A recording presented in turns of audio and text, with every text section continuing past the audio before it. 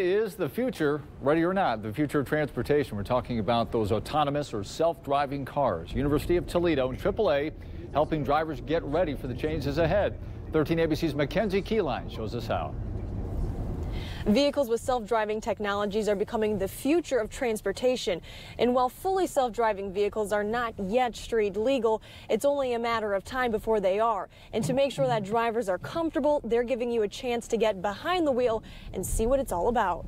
It looks like any other vehicle you would see on the road, but if you take a closer look, this Chrysler 200 is equipped with cameras and sensors, both part of an intricate computer system that does the driving for you. It's important you understand how they work. We took the car for a test drive with Dave Hobbs from Delphi Technologies behind the wheel. The sensors basically are comprised of three different types: smart cameras, radar, and LiDAR.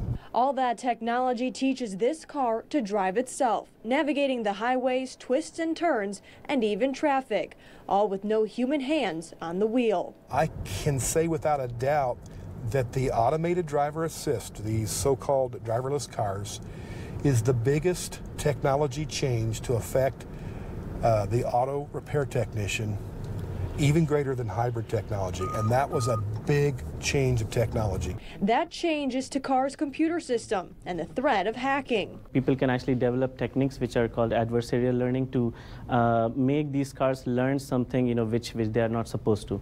Hobbs says these self-driving cars can lower the number of crashes and deaths. As these systems become more and more commonplace, especially the ones that just warn you of an impending collision and wake you up or whatever, those are going to maybe bring as much as 80% of the collisions down. Autos on autopilot are revved up, getting ready for our driveways. And the idea of letting go of the wheel has some drivers pumping the brakes. So imagine at 70 miles an hour letting go of the steering wheel, It's a scary thought.